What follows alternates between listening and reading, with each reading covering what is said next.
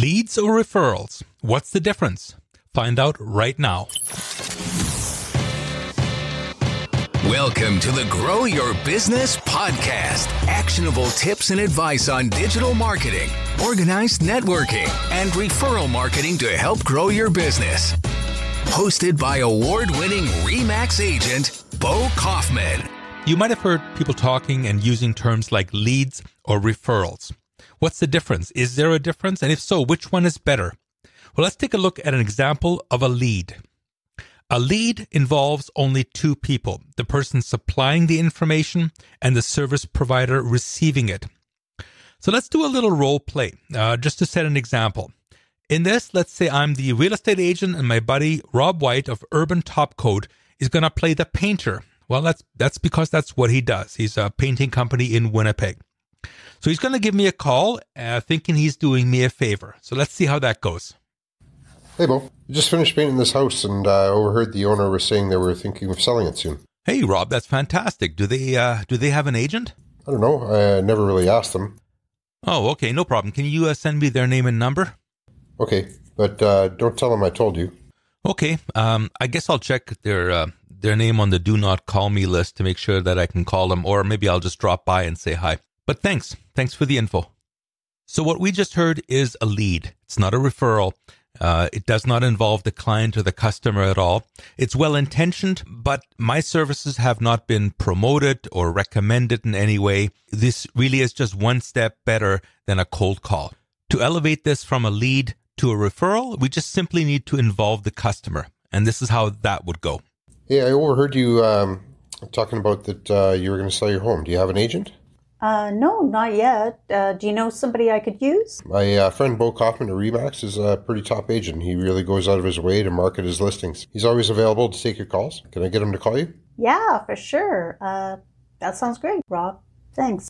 So you can see in this example that the customer is fully involved. She's given permission to be contacted, and in fact, she's looking forward to receiving the call.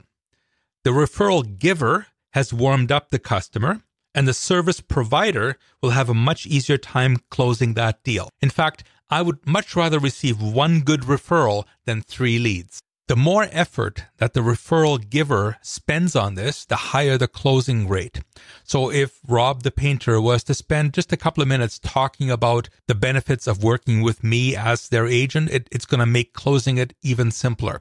So a referral definitely involves work on the behalf of the person making the referral. And the more work and effort they do, the easier it is for the service provider to close the deal.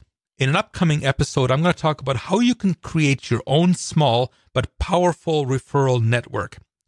In the meantime, check your local area for chapters of BNI. That's Business Network International. They are a true referral networking group. This is not a leads club. So what they count is referrals, and that's what they encourage, and that's what they teach and train, and all members know what a referral is. With over 8,000 chapters worldwide, you're sure to find a BNI chapter near you. In Winnipeg, for example, we have 7 active chapters, with the BNI accelerators being the largest and most productive one. In Winnipeg, check out businessnetworkingwinnipeg.com for more information. So I want to take this opportunity to thank my buddy Rob White of 𝗀𝗶𝗀𝗀𝘀𝘀. He is more than just a great voice on the radio.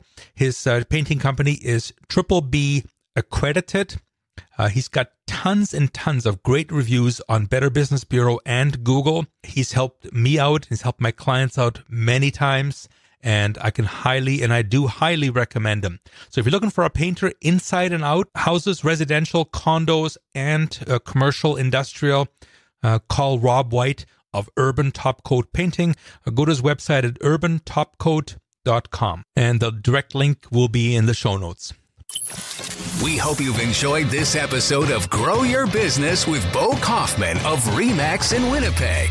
Please subscribe to the podcast, and if you're looking to buy or sell a house or condo in Winnipeg, call or text Bo at 204-333-2202, because Bo knows real estate. To this channel, and also hit the little bell icon so that you can be notified of any new information we post. If you like listening to audio podcasts, please check for Bo Knows Real Estate on all major podcast players.